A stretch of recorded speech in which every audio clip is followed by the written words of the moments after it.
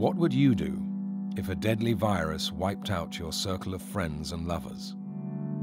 Vibrant young men who are living their lives for the first time, living out and proud, making new friends, falling in love, having hopes and dreams and ambitions. For the first time, here are the personal stories behind the HIV/AIDS pandemic. Told by the people who were there and the people who supported them. This is their story and what happened after '82. One of the first people to become infected was the actor Jonathan Blake. What was frightening was that I was sort of lying in a, they put, I don't know whether it was just sort of, gay boys, but we were all put inside wards. So I'm sort of lying in this bed, sort of feeling pretty wretched. And next to me, in the next bed, there is this guy who is obviously on the way out. This person I had met in 1976, 77, when I'd been out on tour from Regent's Park. The show that I was in, Love's Labour's Lost, went out on tour, and I'd met him in Norwich. And there was this same guy who was lying in the next bed, and that was freaky because, I could tell that he was not long for this world. And I was thinking, is this anything to do with me? There's some sort of connection. So it was really, it was frightening. And basically they came back with the result that it was, I had HTLV3. This was what HIV was called before that. Eventually, sort of they combined the sort of the French, which was LAV, and the HTLV3, and they came up with HIV. Human immunodeficiency virus is what it actually stands for. And I was sort of gutted. I was feeling very isolated where I was sort of was living. I sort of didn't know sort of what to do. AIDS is already the #1 killer amongst the male population of New York. In Britain, there are more than 10,000 people who come into contact with the so-called gay plague. I went along to an STI clinic for a routine checkup. And at that point in time, I'd begun to hear about this disease that was killing gay men in America. The clinician said that because I was gay, I probably had it and should have the test. And that was the extent of my pre-test counselling at that time. So I had the test and was told to come back in 10 days' time. So I went home and I told a couple of friends what was going on, and we were all pretty scared. So I returned to the hospital 10 days later and got a positive test result. And the doctor informed me that I should go away and prepare for the worst, that I probably had a year to 18 months to live. So I remember walking away from the hospital, which was in central London, and going home to a small group of friends who were waiting for me at home. And we were all in a state of complete shock, I think. We didn't know how to react or what to think. And I really couldn't get my head around the idea that I only had potentially 18 months to live. There was nothing that we could do about it. There were no drugs to treat it. There was no vaccine. We had, if you like, a new and obviously very important illness, disease coming, and for the first time I can remember at any rate, there was very little you could do in terms of countering it. Blood tests can reveal the antibodies to the virus in a victim's bloodstream. At the moment, it appears only 1 in 10 people with such antibodies develop the full AIDS syndrome, where the body's ability to fight infection is destroyed. The media coverage was toxic. Into this hostile arena, Jonathan Grimshaw came out to reveal his HIV status. Well, a friend of mine rang me up one day and said somebody who we had both slept with in the past was in hospital with AIDS, and the hospital where he was being treated wanted me to go in so they could have a look at me and check my health. So I went in, and they sort of took a look at me and asked me some questions and said, "You seem to be fine. We're not particularly worried about you, but come back again in 6 months." So I did that a couple of times, and then on one of the occasions they said they took some blood, and then I went back a little bit after that, and they said, "Well, we tested your blood for what we think is this new virus that we think causes AIDS, and your test was positive." So I was completely unprepared because they'd been telling me I seemed fine. So, you know, suddenly finding out that I had the virus that could cause AIDS was kind of came completely out of the blue, and I really, I mean, I didn't go to pieces, but I just could not think how I was going to live from now on with this virus. I actually left sixth form early due to homophobic bullying and got a job as a DJ in a local pub. And on a nightly basis, people would stand in front of the DJ box and call me Rock Hudson and say, "When are you going to die? That's what you deserve." And I can remember vividly, you know, guys that one minute had been very healthy, wearing baseball caps. Baseball caps seemed to be the thing. These guys that had been out, proud, having a good time, and suddenly they were all wearing baseball caps and keeping their heads down because they were obviously losing weight in their faces. And I can remember just thinking, how sad, how sad. I decided I was going to commit suicide. That was it. I didn't really know quite how I was going to do it, but I decided that it'd be the Roman method. So I would have a hot bath, you know, have a few drinks, and then just slash my wrists. I was having to think about, you know, potentially not having a future anymore. And it wasn't known at that time, if you had this virus, whether you would definitely go on to get AIDS. So what do you do? I mean, how do you kind of plan for a future when everything's so uncertain? And I was told that if I had certain kinds of sex with somebody, I could give them a disease that could kill them. So I thought, well, nobody is ever going to love me ever again. I was just at the beginnings of a social work career. I just got my social work qualifications and just got my foot on the sort of bottom runners of the ladder. I was in a very stressful job, and I think probably within 2 or 3 months of diagnosis, I decided to go on long-term sick leave. And I got to know them very well. They were people like me.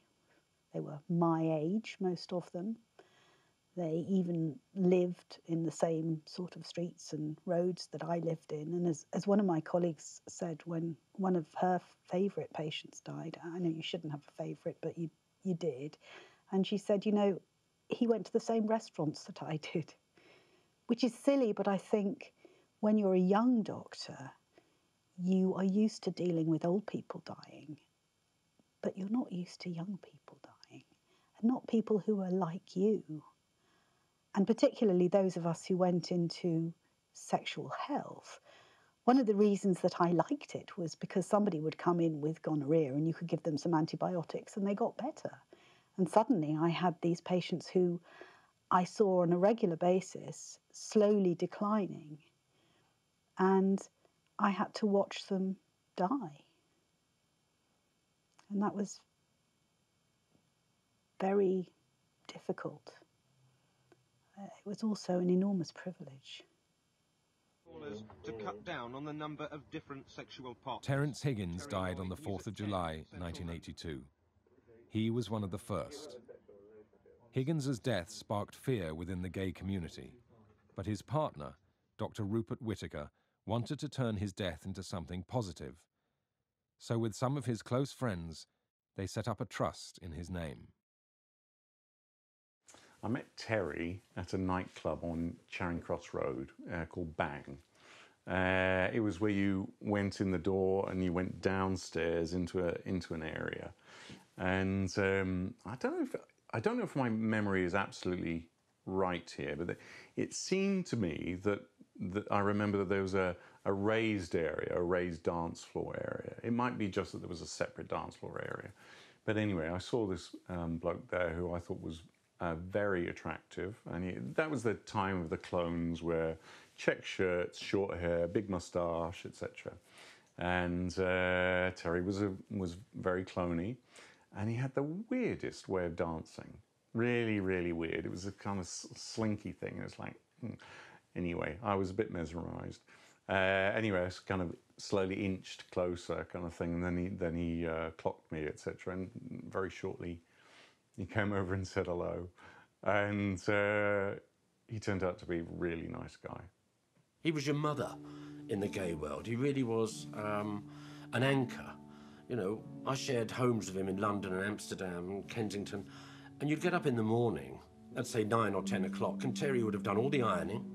He would have peeled the spuds, ready for lunch 5 hours' time. And he'd have the meat in the oven. Everything was organised. And he was a clockwork, precise man. I'd been dancing with Terry. We were great friends. While his other half, Rupert, was away in university, Terry was a great friend and associate, and he kind of looked after me. I mean, I was younger than Terry, and he was a confidant, and but very much a protector. And I felt safe with Terry.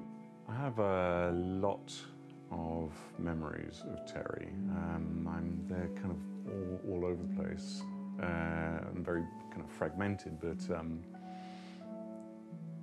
he used to make, when he was sick, which I didn't realise he was sick at that time, he used to make me dinner, but he wouldn't eat himself. But he was certain that I was going to eat because he was kind of taking care of me, if you will. And the way he spoke, the way he pronounced certain things, some of his facial gestures, the way he pronounced year in a kind of a sort of a Welsh way, and his toenails, because they used to tickle my feet in bed, and yeah,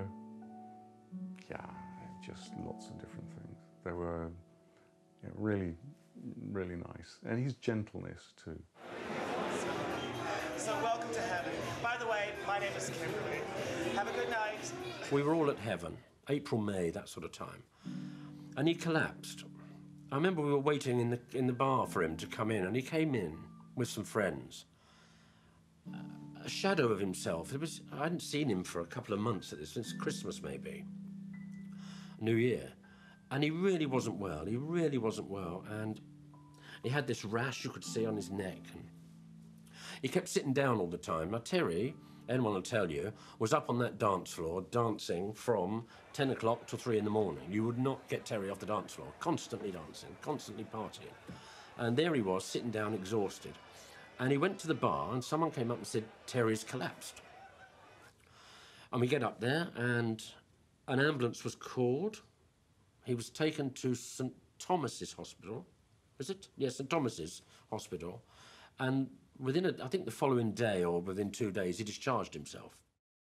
And then I think it was probably about 2 or 3 weeks later that, again, he was taken quite ill, and he went into hospital, and we visited him a couple of times, but there was no sense of impending doom at all. I knew that I was ill with the same disease that Terry had. This was before any virus had been discovered.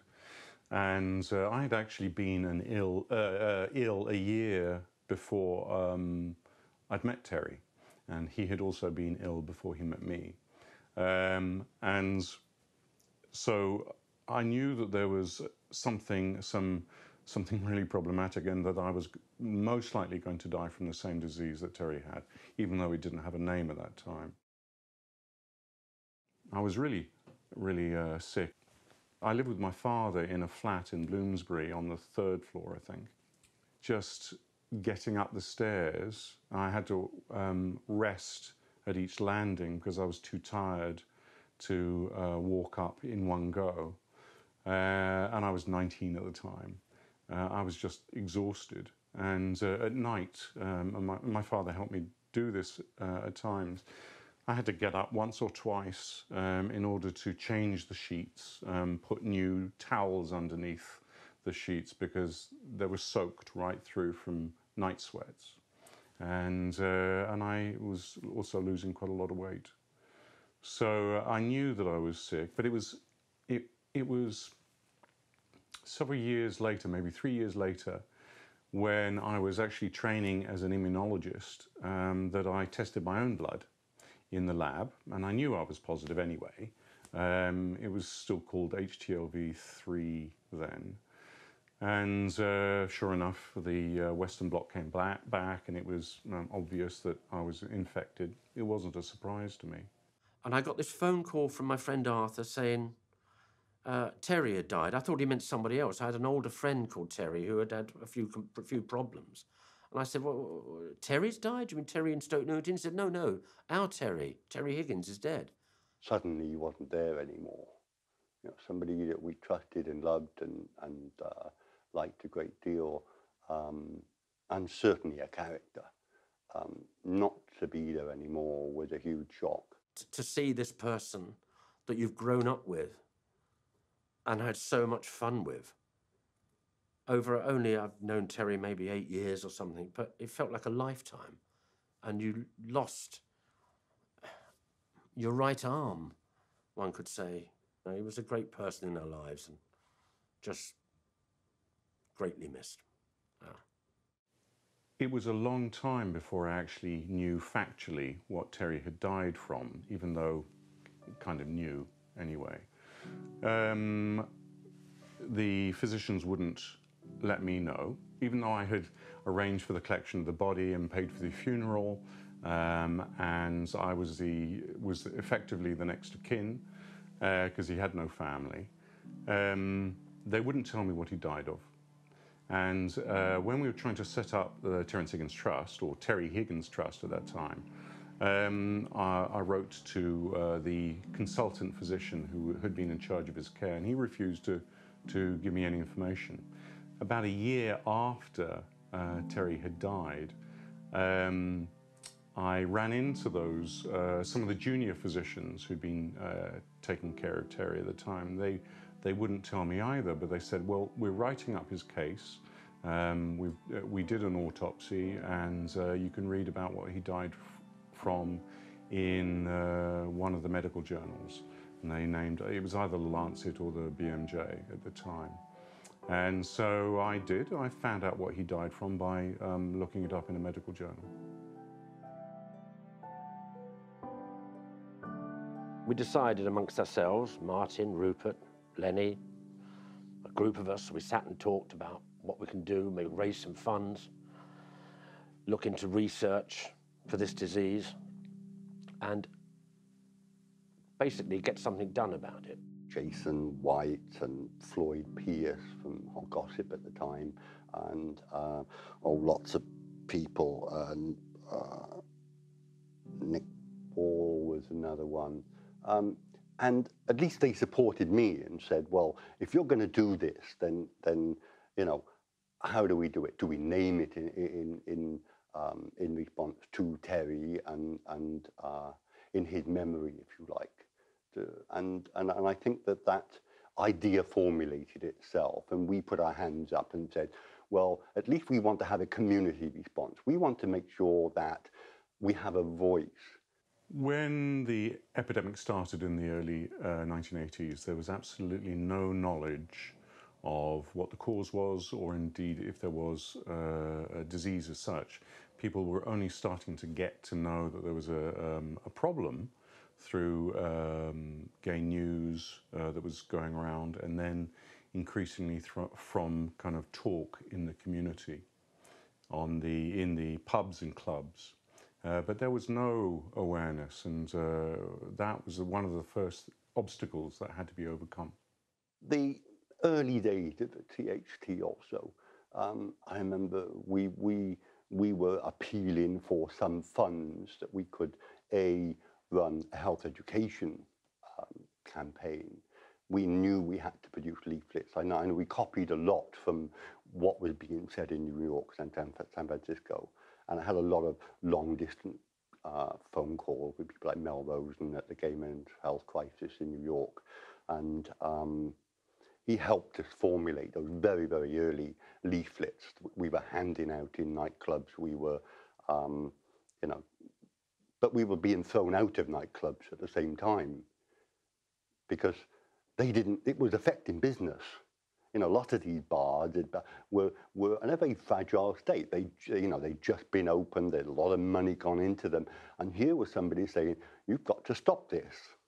Or at least to their mind, it sounded like I was saying, we've got to stop this. I never ever said we have to stop anything at all. But I wanted people to be aware that this was coming. And if we, in my naive sense, I believed that we could actually stop it. I actually truly believe that if enough people knew about this, we could stop AIDS coming into the United Kingdom, because there were so few cases at that point. And I knew if we were strong enough, hard enough, and we were in the right centres, then something could be done about that. It did turn into a 24-hour job. My telephones were going 24 hours a day. I had to get friends in to answer phones and let me sleep for a few hours. And then, of course, you get people who had been recently diagnosed. And that was a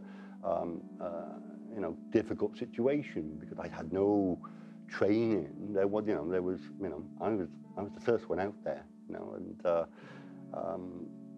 that was difficult because I think that what we found was that a lot of these chaps had been, they'd left home, they'd often broken families. So, the boy would come and live in London. In those days, of course, it was very simple to come to London and get a bedsit and the likes of.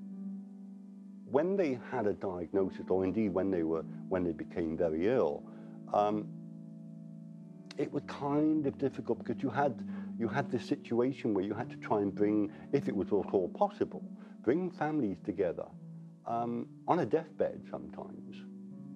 And that was very rewarding in some senses. I became great friends with some families who not only had to come to terms with their son's homosexuality, but they had to come to terms with the fact that their son had been given a terminal diagnosis. So I felt that these things started to highlight the areas where I believe the THT could be very effective. It was being to help facilitate those things, to let the chap realise that he wasn't alone. Because in some cases, we couldn't reconcile families. These chaps had been deserted by their friends, maybe.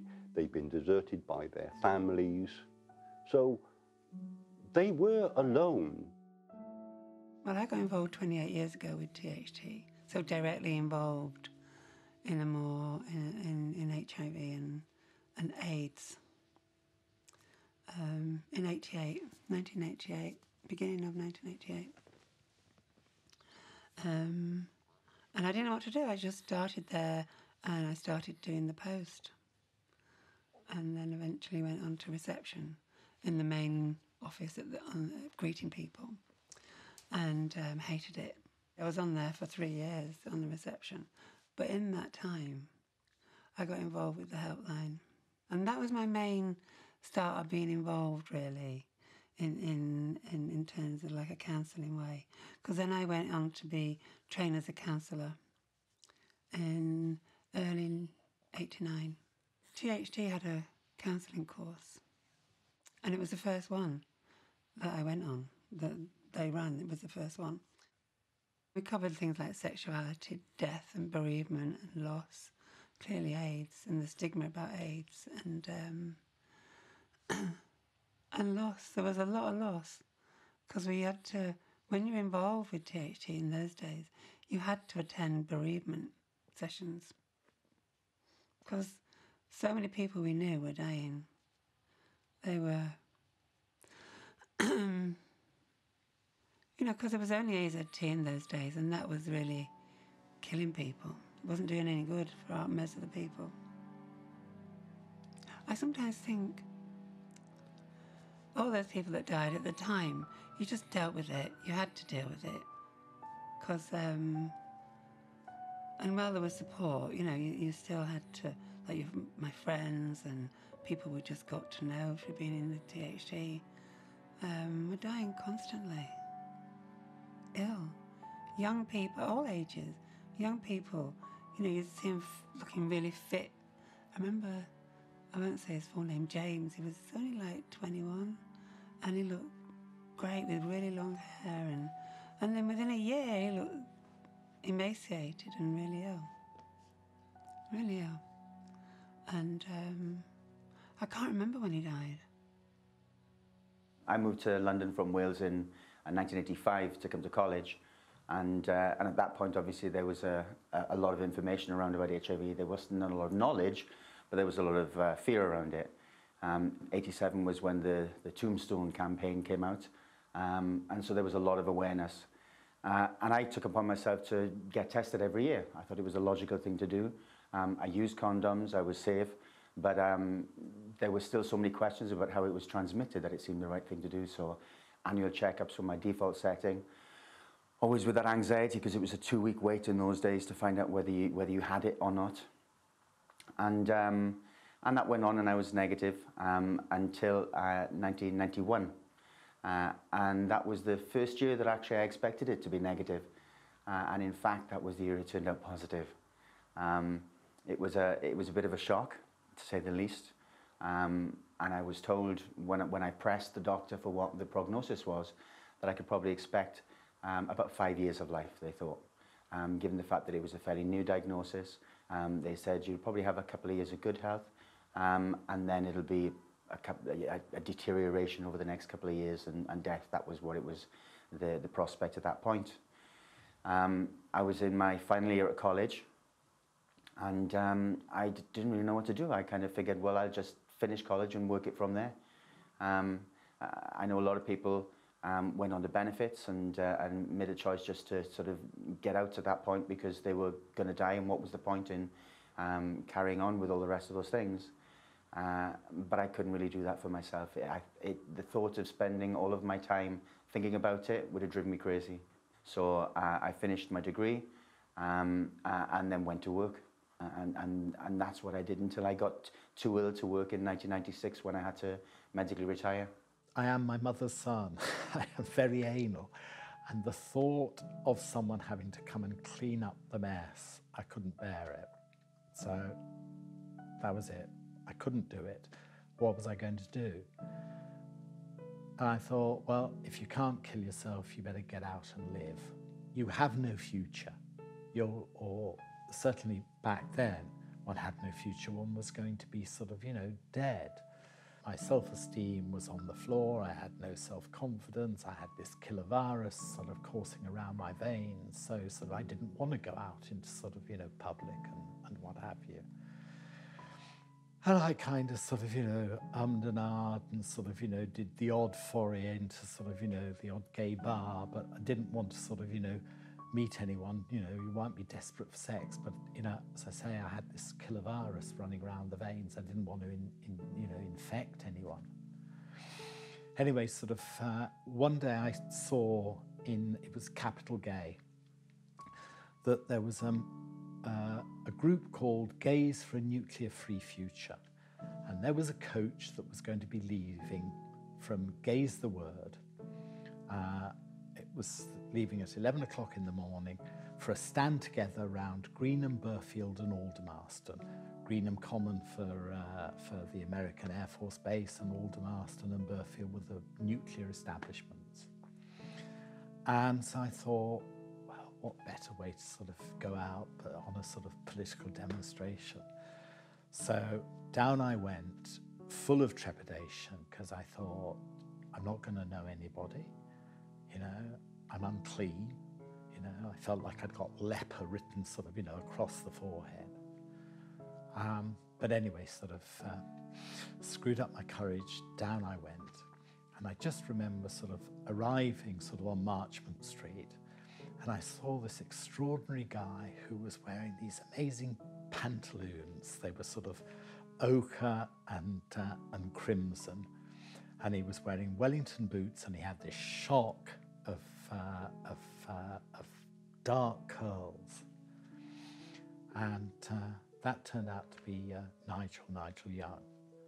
I didn't deal with it very well. I mean, I got drunk a lot, and I couldn't tell anybody, because at that time you just didn't know how people would react. So, you know, I was carrying all of this in my mind, but trying on the outside to just carry on life as normal, and it was, you know, I just couldn't do it. For me, I thought I was very lucky because I meeting Nigel. He was a particularly political animal, so politics was important to him. And then, of course, sort of, you know, one gets to 1984, and there is the miners' strike. We get involved with Lesbian and Gay Men Support the Miners. And that was an extraordinary kind of adventure, because what was important was, you know, for us, you know, we had to sort of beat the government, we had to support the miners, and there was a whole sort of raison d'etre. And that was the other thing, which, you know, when you have a diagnosis, the important thing is, for me was anyway, to keep busy, you know, because the busier you are, the less time you have to think about sort of the fact that you're going to die a horrible death, because, you know, that was all the information that one was getting, that people were dying, you know, horrible sort of deaths. So the more that one can sort of keep busy, you know, the better it was. And yeah, that's how one, you know, for me, that's how I got through displacement activity. That's the most important thing. I kind of took a decision that the public perception of people with HIV as a threat was so wrong, and the kind of violence that was being shown towards people with HIV, all the stuff about it being God's punishment, which, you know, if you follow that logic, it means people with HIV deserve to have it, and people with AIDS deserve to die. I mean, it was so distorted and cruel. Looking back on it, it seems extreme to say it, but I used to avoid standing near the edge in the tube, just in case there was some nutcase who decided that, you know, I was not being punished enough by God, and, you know, thought he'd help God along. I couldn't accept it, and I had to try and change it. And I thought one way of doing that would be to go on television and just talk about what it was like as a fairly ordinary human being to have this disease, and that just seeing a person talking about it would hopefully give the public something to empathise with. So I felt I had nothing to lose, you know, even if you know, people reacted violently to me. You know, I knew that I had HIV. You know, I didn't. Nobody would be harmed because of that, other than me. So, so I guess, I mean, my life really became. I became an activist. There was a blaze of bigotry from the press. Where once there was ignorance, now there was hysteria. The situation had become so bleak that something had to be done. Norman Fowler travelled to America to see how they were dealing with the crisis. He was shocked to find that they were struggling. When I went to San Francisco, I suddenly found the whole of the press, and American press and television with me. We didn't seek it, actually. I was going on a fact-finding mission. But we went to the General Hospital there. And in the ward, one of the wards was absolutely full of young men who were dying of AIDS. And there was absolutely nothing we could do about it.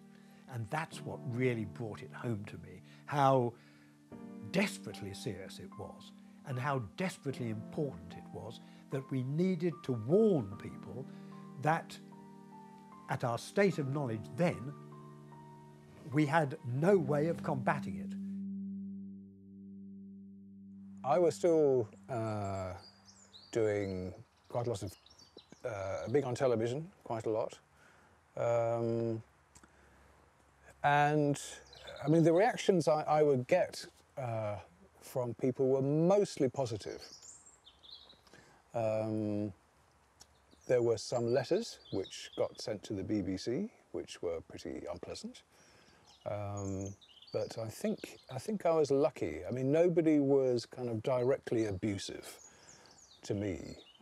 I knew it happened to other people who were out about their HIV status, and worse things happened. I mean, there was violence to some people and excreta being pushed through letterboxes, and I mean, being public, it was a risk. I was taking a risk. Jonathan Grimshaw has set up a special self-help group for those people infected with the virus. His biggest problem is helping them to cope with the social stigma. People feel desperately anxious, overwhelmed by what they have to face up to, and quite often people think that the easiest way out is just to commit suicide. Within the first 2 weeks of diagnosis, a friend of mine took me along to a pub, a gay pub in London called the Vauxhall Tavern, to, I believe it was Body Positive's second social event. And I found myself in this bar, and there was, I don't know, 20, 30 guys in there, in this room, all who'd recently been diagnosed with HIV. I think that was a real turning point in my life. Up until that point, I felt incredibly isolated and hopeless, I guess, and very afraid about what was going to happen. The name was obviously a play on being HIV positive, but it was also, trying to convey a message that, just because you had this virus, your life wasn't necessarily at an end, and there were ways in which you could kind of start to think about how you could get back some control of your life. And so we published a newsletter, we organised discos where, because everybody else there would be HIV positive, you didn't have to go through the whole thing about, should I tell people, or what do I say if somebody asks me? We had a hospital visiting group, so volunteers would visit people who were ill in hospital. We had a telephone helpline, so clinics, if somebody was just getting a positive test result, would be given a card with a number on saying, if you want to talk to somebody else who's been through this, here's a number you can call. I organised this massive jumble sale at Heaven, which was a fundraising event so that Jonathan could get his first office space in Earl's Court, to get computers and to get photostat copiers and this kind of thing, office chairs. It was a great success. At the 1986 Pride March, we had a banner, and some of us were marching under that banner, and that was the first time, I think, that anybody with HIV had sort of come out in a sort of public setting like that.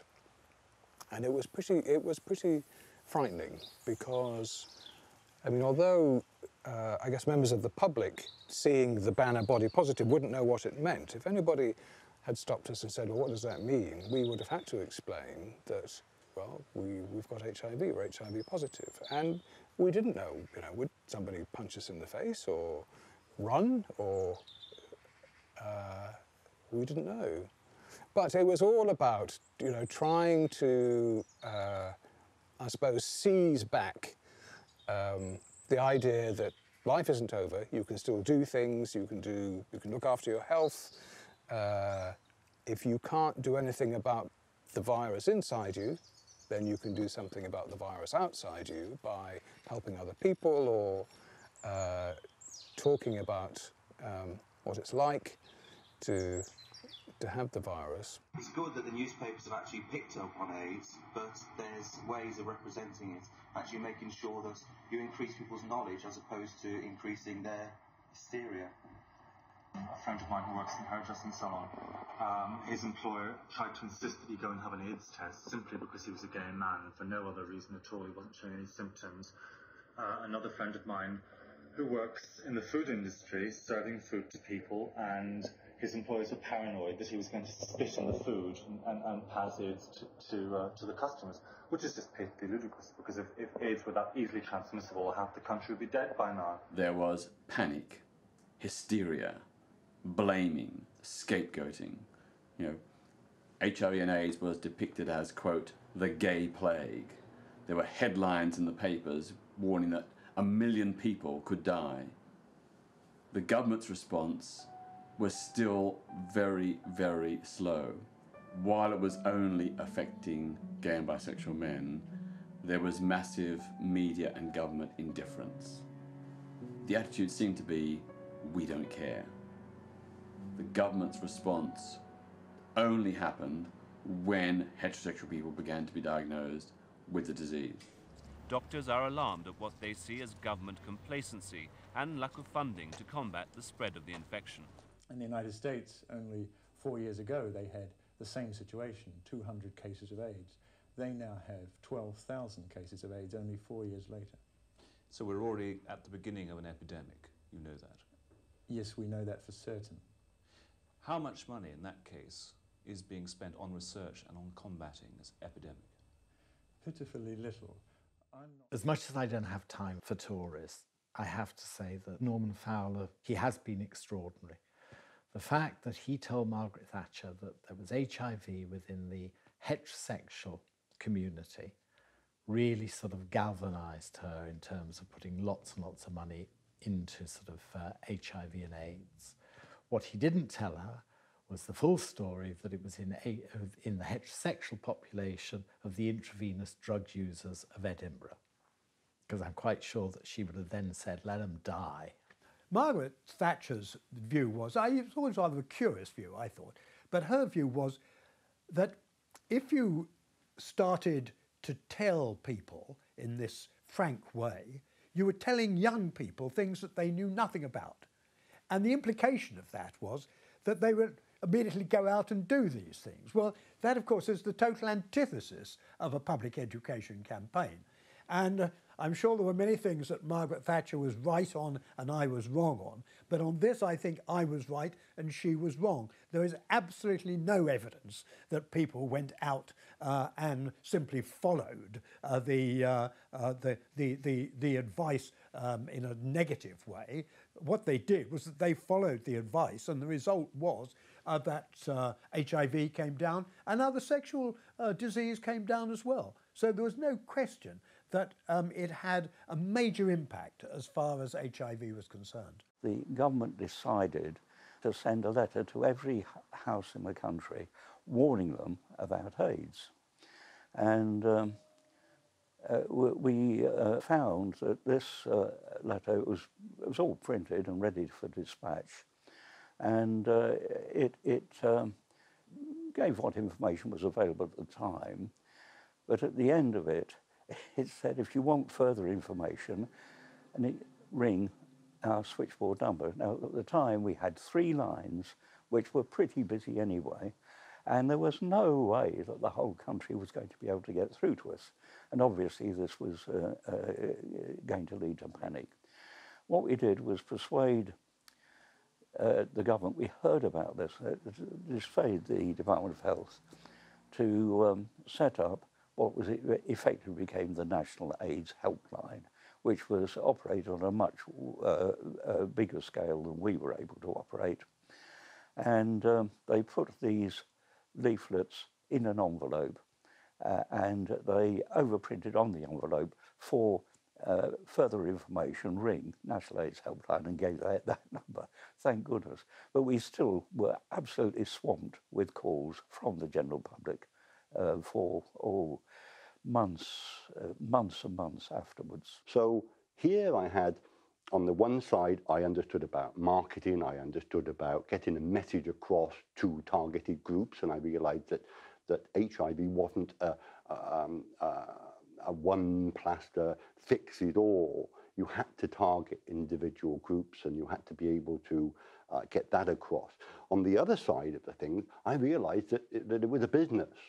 You had to get the right lawyers, the right bankers, and all those sorts of things. And there I was, a deaf man in the middle, looking for somebody to do this. And I kind of, you know, did many times wonder, what on earth are you doing there? And, you know, sort of one day I'd be doing Panorama and Newsnight and the Horizon, and the next day I'd be answering telephones, the next day I'd be rushing off and visiting somebody in hospital. And all the time I was looking for somebody to take that over. I really didn't want to be doing any of that. And I guess I was very fortunate in being aware as an activist, I think, of a case a couple of years before of a man being fired from British Home Stores, of all places, and that was Tony Whitehead.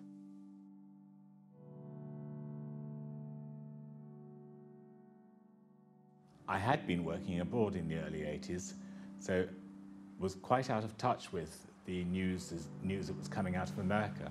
But when I was back in the country, I was a volunteer for London Lesbian and Gay Switchboard, and Switchboard was particularly exercised at what was happening, and organised a meeting at the Conway Hall with the Health Education Authority or the Health Education Council. It's changed its name over the years, and also some people from New York and friends of Terry Higgins who had been in the paper as one of the first people affected, and his friends very courageously wanted to bring it to people's attention, to raise awareness, to raise money for the resources that were needed, and had formed the Terry Higgins Trust.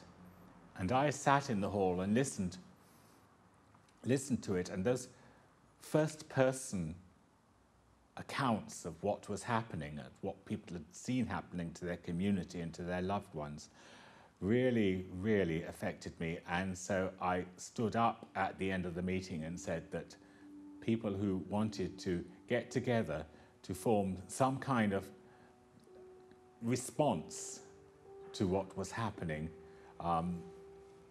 please let's meet and let's arrange some further meetings. From that day, the Terence Higgins Trust as we know it, the Terry Higgins Trust changed to include wider briefs. The name changed and it became a charity, registered charity, and we obtained offices. We were working very, very hard. My parting shot was assisting in getting the very first big AIDS benefit off the ground. Without people like George Michael and Elton John, who came together right at that moment and were prepared to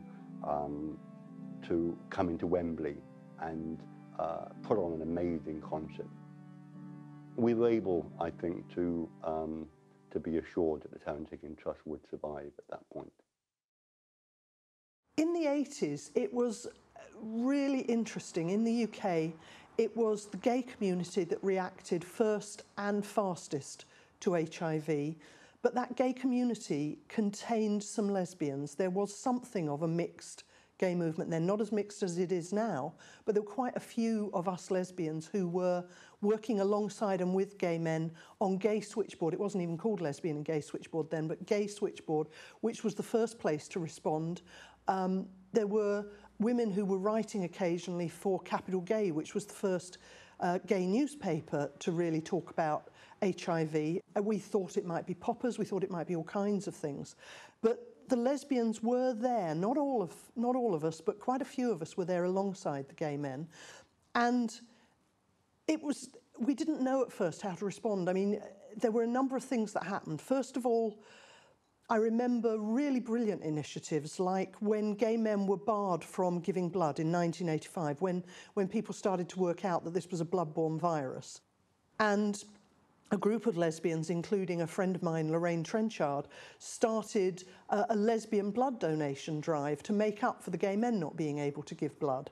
Quite a few of us were on things like Switchboard trying to help and work things out. I remember on Switchboard for years we ended every single call from a gay man with, "Have you heard about AIDS?"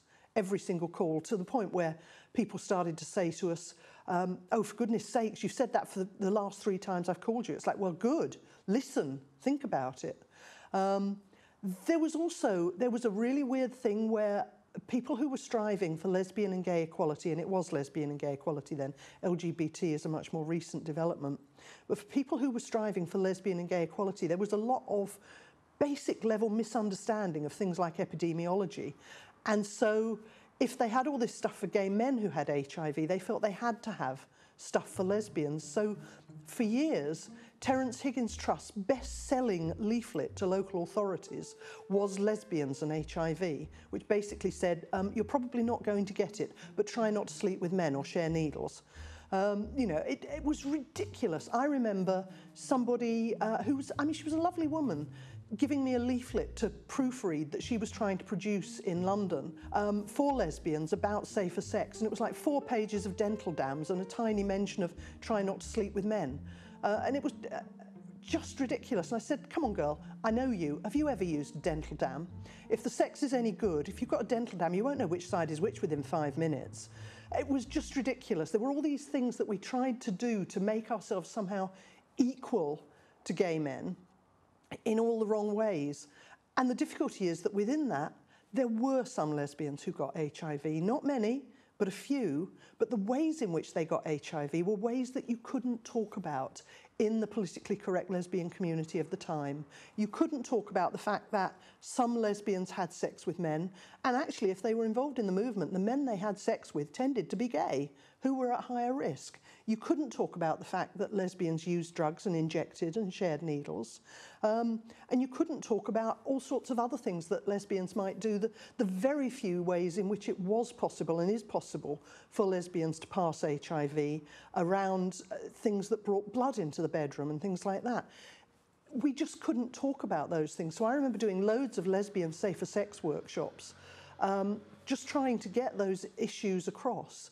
And there was a group of lesbians in the States who had HIV, mostly from injecting drug use, who people wouldn't take seriously.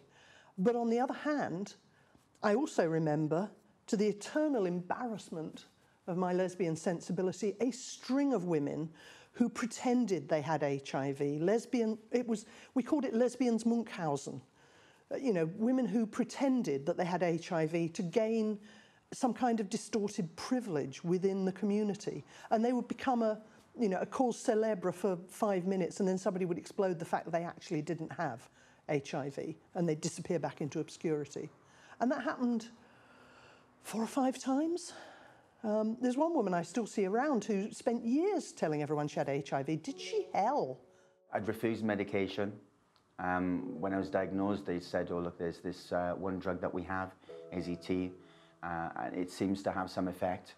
But the information they gave me told me really that it seemed to have some effect, but it didn't seem to have a great effect. And everything I read about it seemed to say that the side effects were as bad as the HIV was. And so I refused the medication. The doctor at the time didn't like the fact that I refused it. He said words along the lines of, if you're not going to be willing to be responsible for your own health, why should I be treating you? And I said, well, you probably shouldn't be treating me, and I'll get another doctor, thank you very much. And that's what I did until I found a doctor that was good. And I went through, I think, 2 or 3 until I found somebody that was willing to talk to me on an equal footing and involve me in the discussions rather than just prescribe what I should do. Then, out of the fear, came hope in the form of a drug called AZT. Could this be the cure?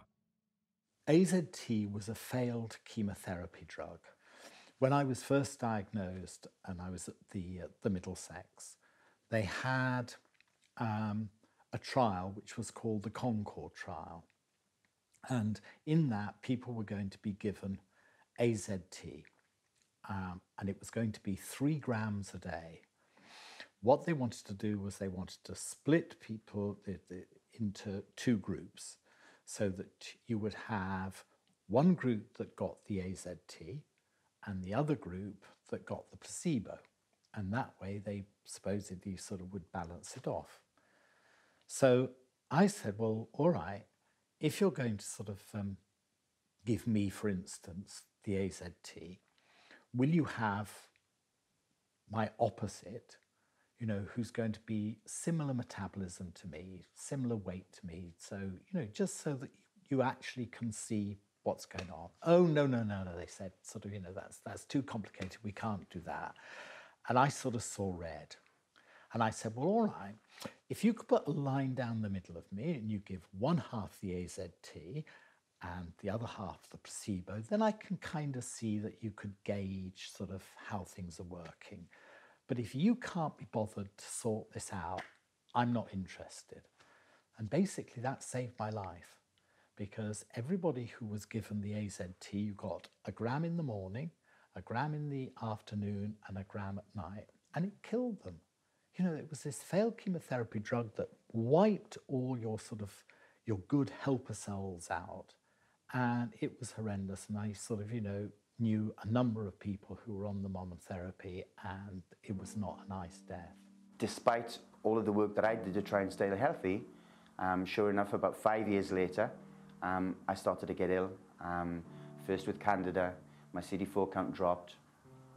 And then I developed Kaposi sarcoma, the AIDS-related cancer.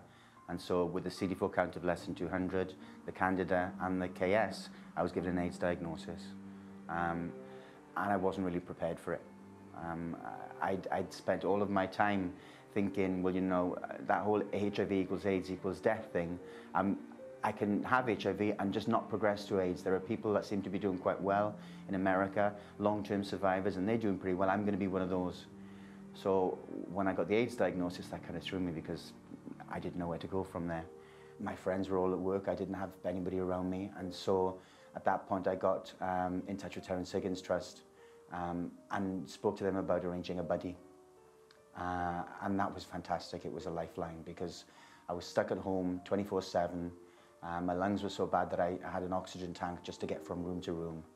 And I had a woman that lived locally that came around at least once a week and just sat and chatted in the daytime, which was when I was obviously most isolated. I had friends that I'd see occasionally in the evenings, but the days just stretched so long when you're stuck at home, and daytime TV is enough to drive anyone mad, I think. So it was a real lifeline, just having somebody that was there that could talk or bring me occasional things that I needed.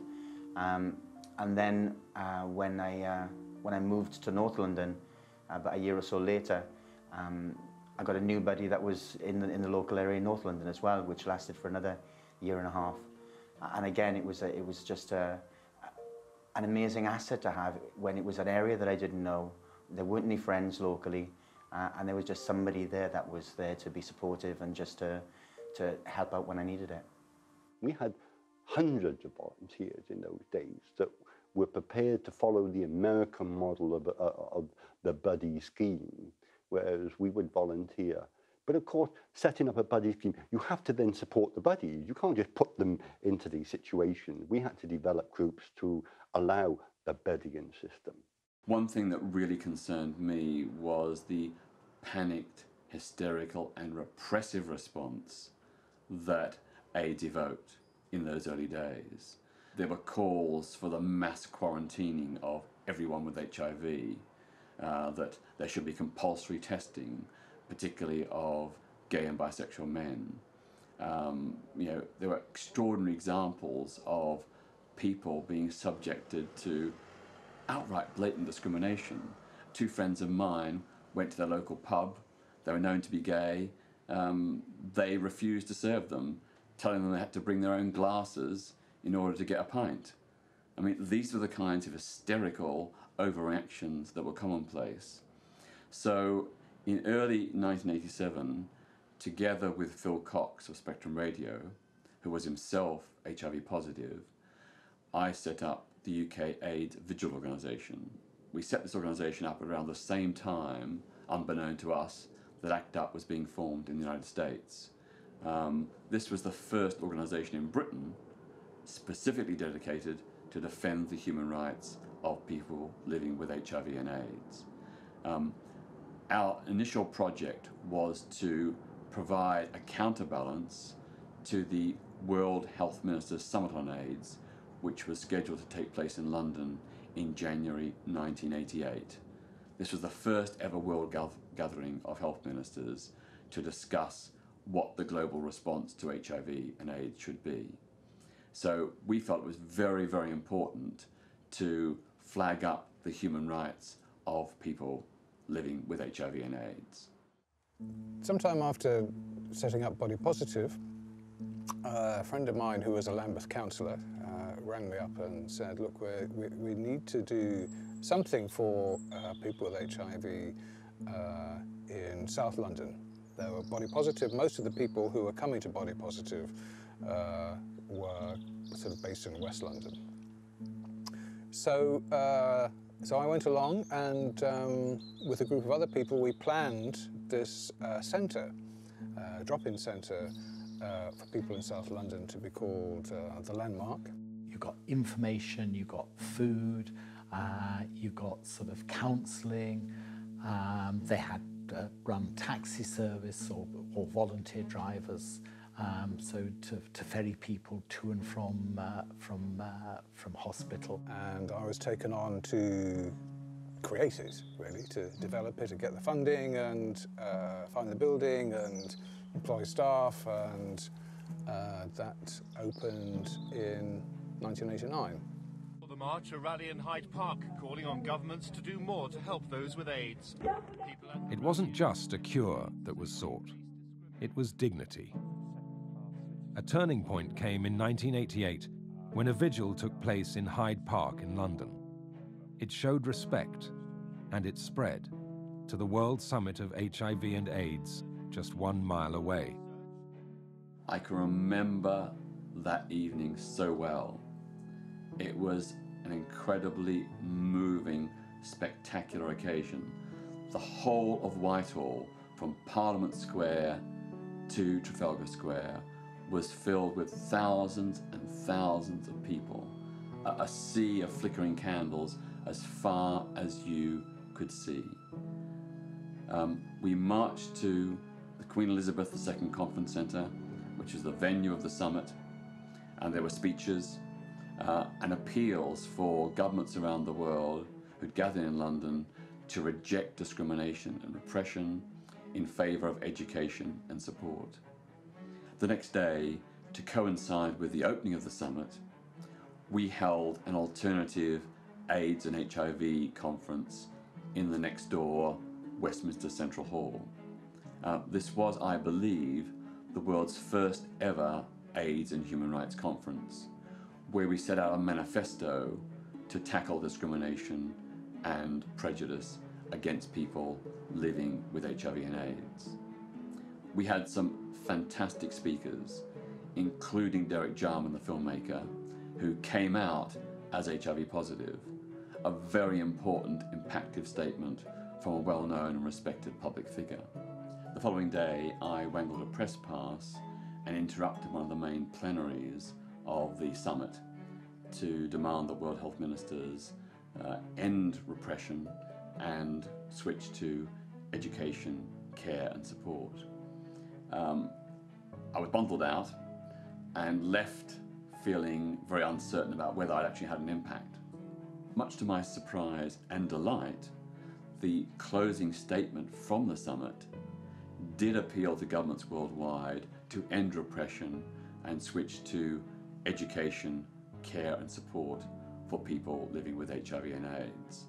That was a world first, and it made a huge global impact. Activists worldwide used that statement to challenge the policies of their governments, and it didn't always work, but in many instances That statement was a template that was used successfully by many HIV and AIDS organisations to turn around their government's repressive, authoritarian response to HIV/AIDS and switch it to education, care and support. The UK AIDS Vigil organisation continued after the World Health Ministers Summit in early 1988. But by that time, ACT UP in the United States was grabbing the headlines, and lots of people in Britain want to form their own branch of ACT UP. So we decided that the Vigil organisation would merge in to the newly formed London ACT UP, which was established in early 1989. One of our first ever protests was outside Pentonville Prison, where we catapulted condoms over the prison walls in order to protest at the way in which the prison service was not providing condoms for prisoners, and thereby helping to fuel the HIV epidemic in prison. Interestingly, the ACT UP group in London that emerged, with lots of people involved, Jimmy Somerville, Paul Burston, lots and lots of people got involved with ACT UP, was targeting the press.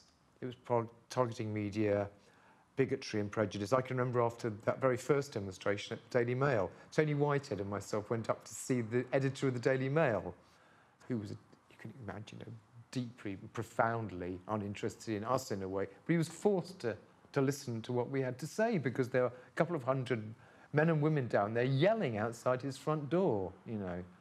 So, I mean, ACT UP, I think it's a complicated issue. As I say, I don't think you can just magically transfer one tradition of politics from one country to another. ACT UP, in a way, is very much the product in America of a country without socialised medicine. That's the key difference. Here we have socialised medicine. It was never an issue in the same way. ACT UP in France was very pointed because the government failed very much more conspicuously in France than the British government did. And because there was very little identity politics in France anyway, a very weak sense of community prevailed in France in 1987-88. So ACT UP helped forge a sense of collective community identity, which pre-existed the epidemic here in London.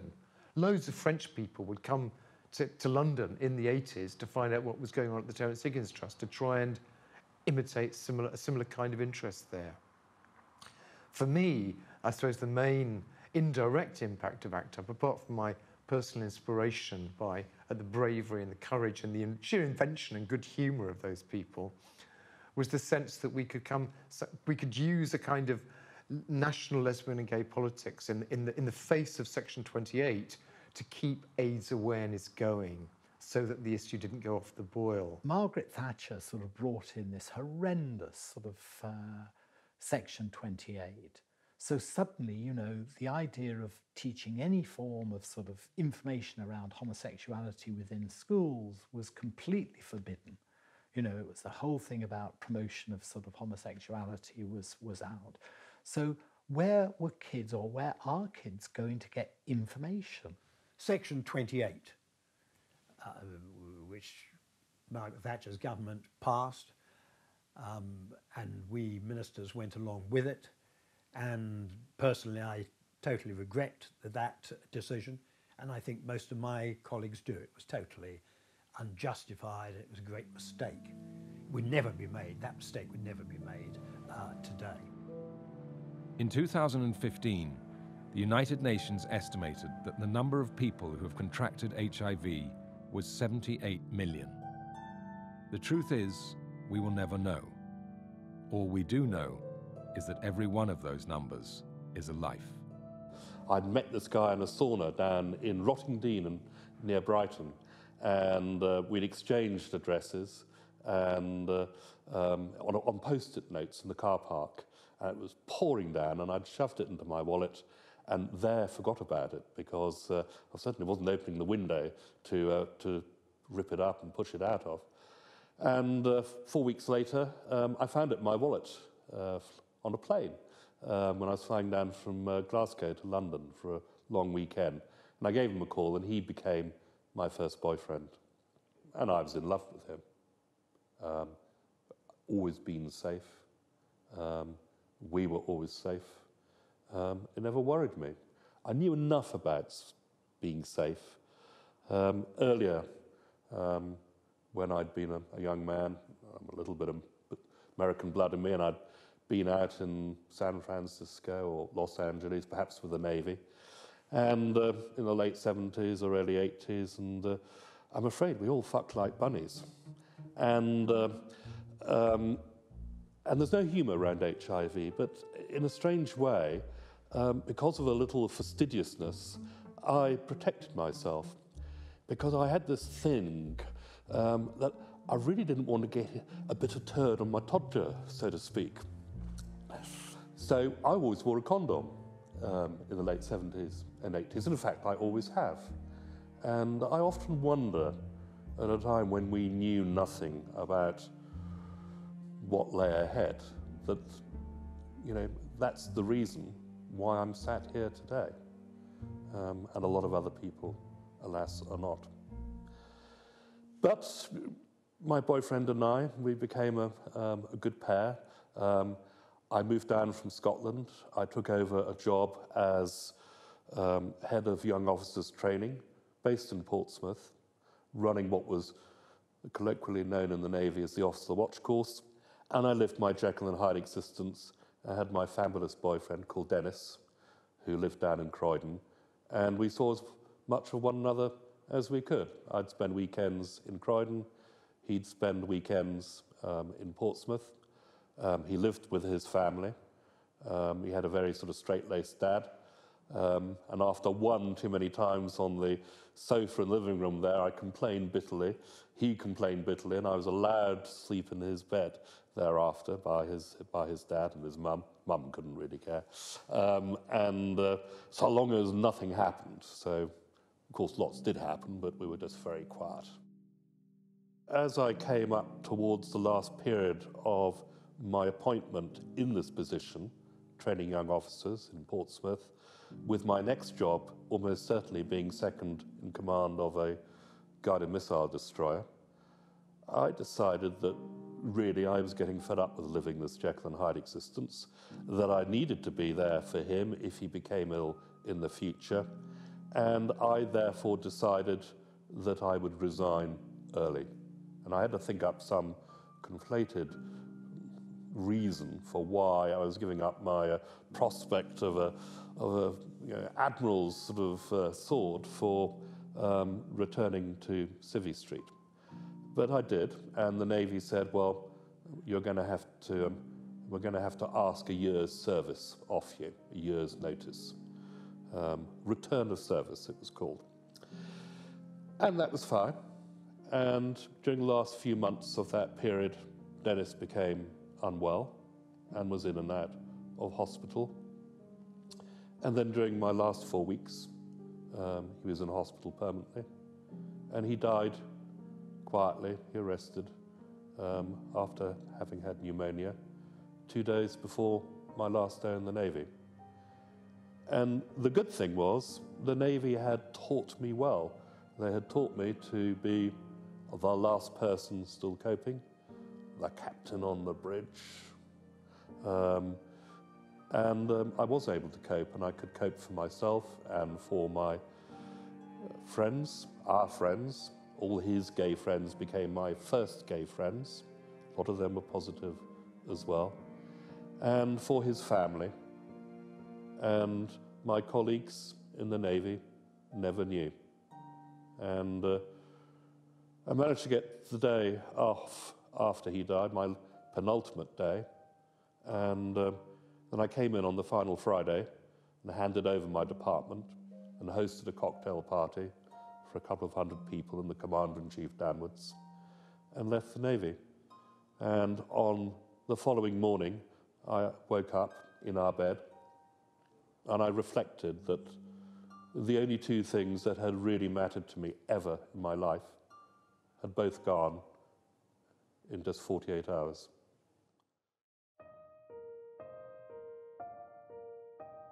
And he died 8th of April, 1992. And I grieved for 6 months, and I came through it. And On the way out through it, I decided that I wanted to give something back, both to the gay world and also to the world of HIV and AIDS. And one of the first places I heard about was a place called London Lighthouse in London. And this was Europe's first centre for people in support of people living with HIV and AIDS. And moreover, it had what we called a residential unit. It might be known as a hospice, but we never called it that, where people could come in their final weeks. Christopher Spence had been working for an organisation which provided counselling for people around dying. So I phoned him up and said, look, this is what we're doing. We need to develop some kind of support for our volunteers. Can you help us? So he did, and he began to think, because he'd been working in the area of dying, he began to think about, well, what should we be doing for people with AIDS who are dying? And he began to think about developing a hospice. So yeah, I found myself in this room full of gay men, which was being facilitated by Christopher Spence. And we talked about this idea of setting up a centre for people with HIV in London, which was ultimately to become London Lighthouse. And daycare facilities and a 24-bed hospice. Building began in April last year on a Victorian school in West London. The new day centre could be used by hundreds of people. The top-floor hospice will care for people dying of AIDS, the entire building offering a unique integrated service. What's unique about it is that it is an integrated model of care, providing services to people affected by HIV and AIDS, right from diagnosis all the way through to the provision of terminal care for people who develop AIDS and die. The centre will cost £2 million a year to run and employ 90 staff, caring for some of the country's 1,700 AIDS cases, people like Nigel. It's very important to be able to come to a welcoming place with people who understand and care, where you can talk about your hopes and aspirations or your fears. I guess throughout the late 80s and the early 90s, I was a patient here, upstairs in the residential unit. I came here for respite care, usually after being discharged from hospital for various HIV-related conditions. But also I spent a lot of time here supporting friends and lovers who were dying with HIV or as a result of AIDS.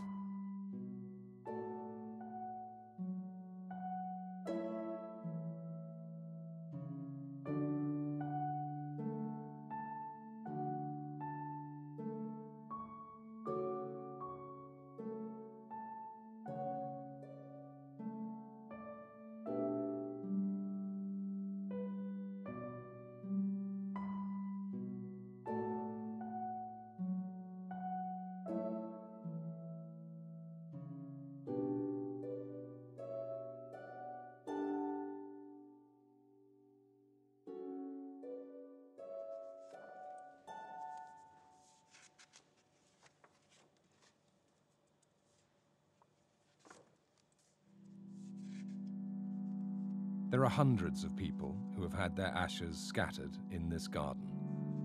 Enough to change the acidity in the soil. I've learned through Lighthouse that living well in the moment now is the most important thing I can do and the most helpful thing I can do until it comes to the time for me to die. And I've also learned that death is not something to be feared. It's a very healthy and natural conclusion to life. One of the most difficult things was having on the one hand to, as part of the campaigning work, to talk to ministers and sort of senior level in Whitehall and opinion formers, decision makers, and to have to talk to them in a very kind of objective way, while at the same time there is all this emotional, personal stuff going on about, you know, for me and my friends and friends dying, and trying to contain all of that so that it doesn't affect the kind of campaigning policy work that I was doing. Keeping those two things separate at times was incredibly difficult.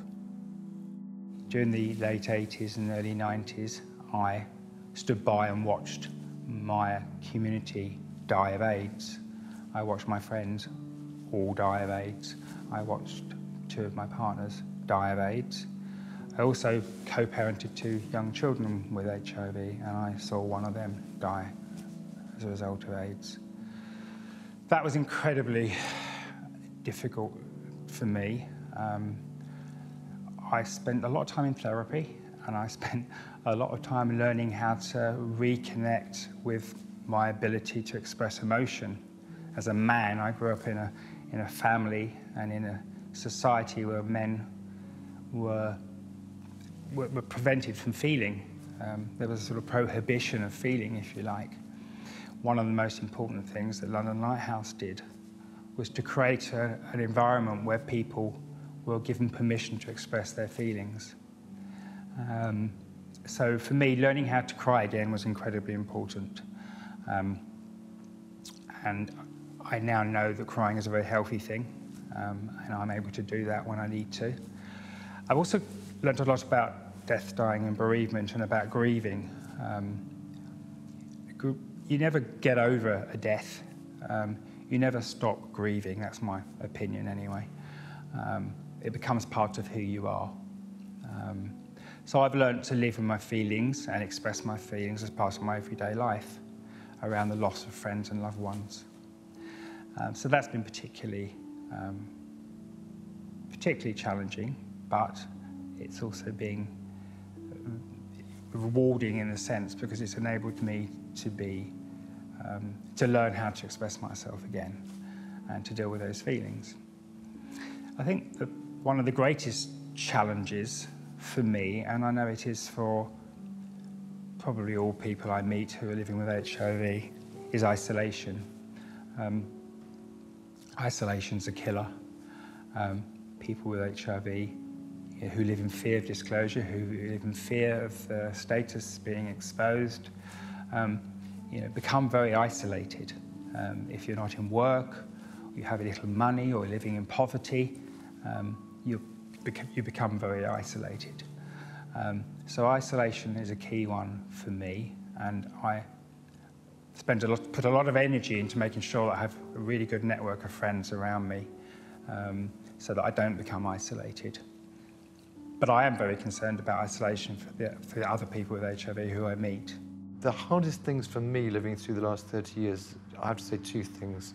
One has been the loss of friends I loved, whom I thought would be my friends in my middle age and old age. Many younger friends, in fact, as well as friends my own age and older. Secondly, my own experience of HIV, which I have to say I took very badly. It was catastrophic. I really didn't think I was going to get HIV. I thought, I'm not going to get this. I was blown away, absolutely devastated, frankly, because you're never without it, however much care you take. So those two fit together for me. One is a public thing about my friends and people I miss, all the time. The other thing is my own life. It took me to a very hard place. It takes most people with HIV to a hard place. You come through that in a way, but anyway. But I also, perhaps I should say in a supplementary way, and not to be too sort of trivialising about it, I think HIV does demonstrate the best in human nature. That people can come together from all sorts of backgrounds and overcome what might be all sorts of other differences and difficulties and challenges to share and to achieve common goals. We can give one another confidence, we can give one another inspiration. Leadership doesn't have to be imposed from above, it comes from below. It comes from the work of tens, hundreds of thousands of anonymous, ordinary people who find their voices in emergencies. Now that I'm talking about it, I can see all those people in my mind. Loads of people. And I can't always see their faces.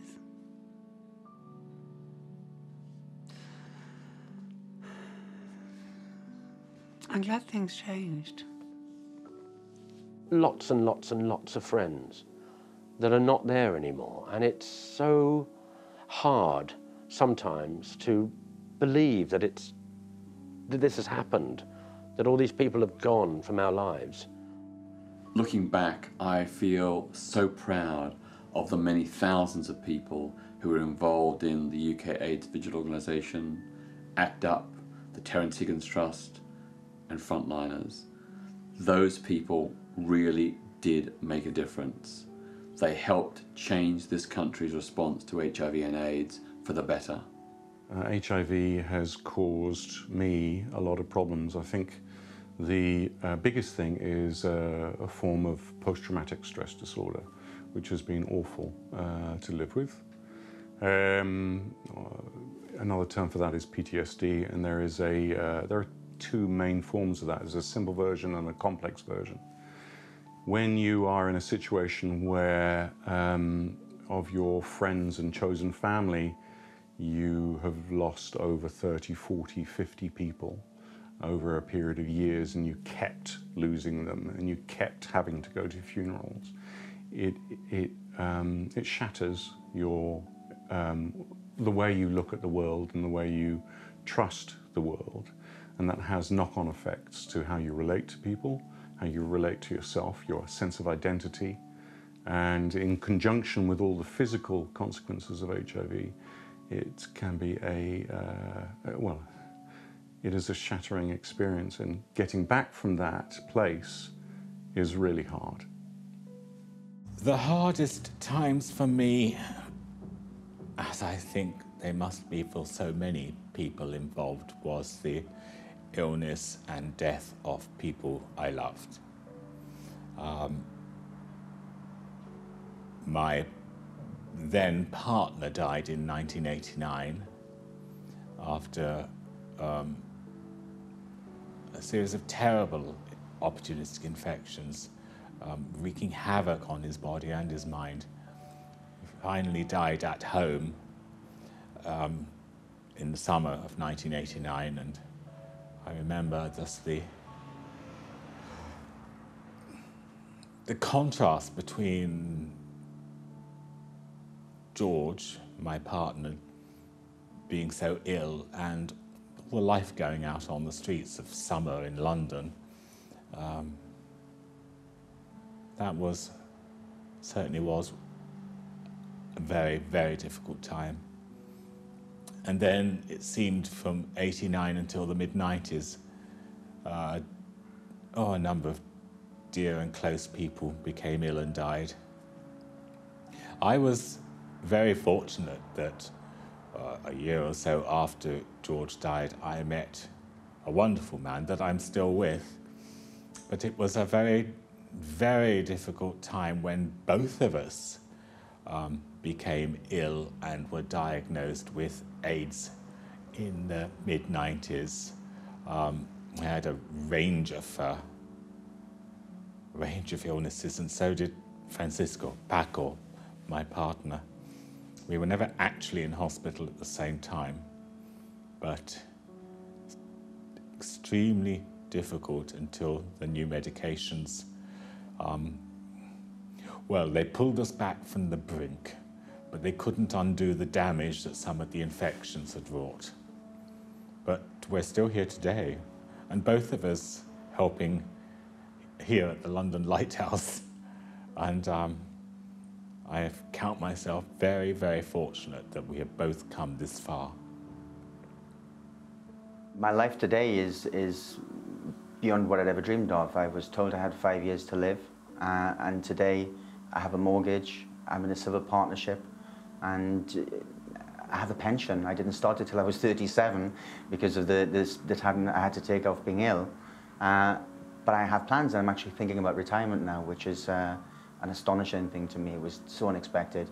But life is good, and I live well with HIV today. And I think that's the important thing for me, is that I am conscious of my health, I live well, and I do the best that I can for myself and for those around me. Nigel and I sort of, continued seeing one another, and then eventually Nigel said, look, I'm living in a squat up in North London, you're living out in the East End, sort of isolated. why don't we get together and sort of, you know, I know of a squat in Brixton, why don't we sort of move in there? So I thought, why not? I've got nothing to lose. I'm going to be dead next week. You might as well just get on and live.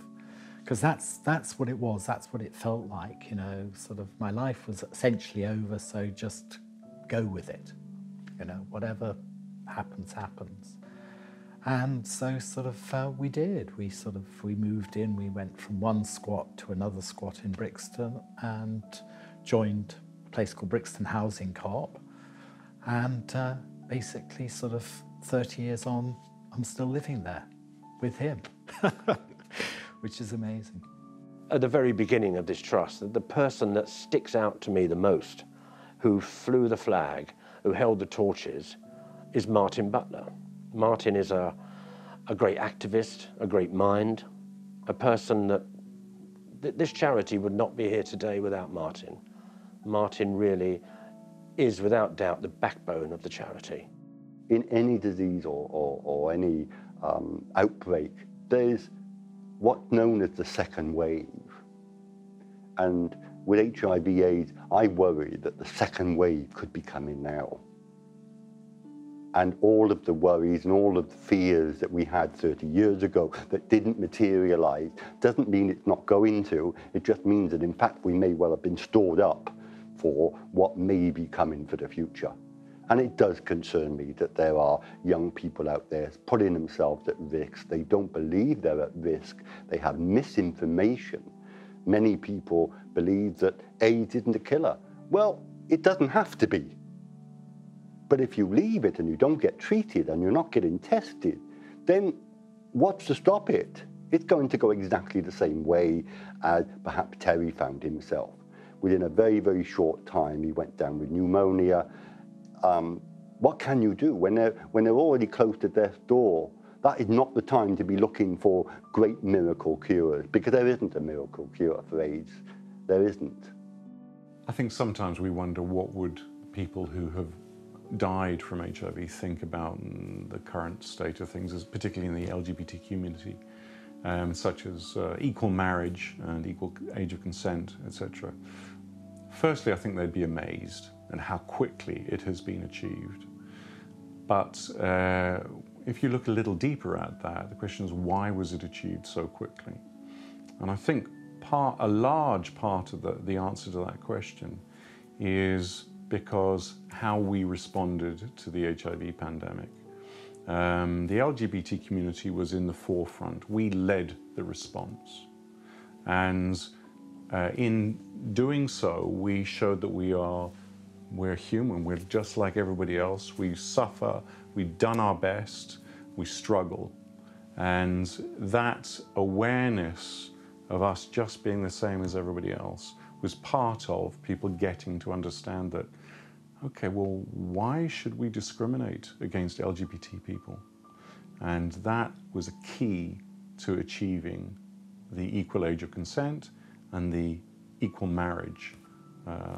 And I think it's a wonderful thing. They'd be amazed at how quickly it's been achieved. But those achievements cost a lot. We just seem to lose a whole generation. And nobody seems to, until now, really, until this experience, nobody seems to have celebrated that.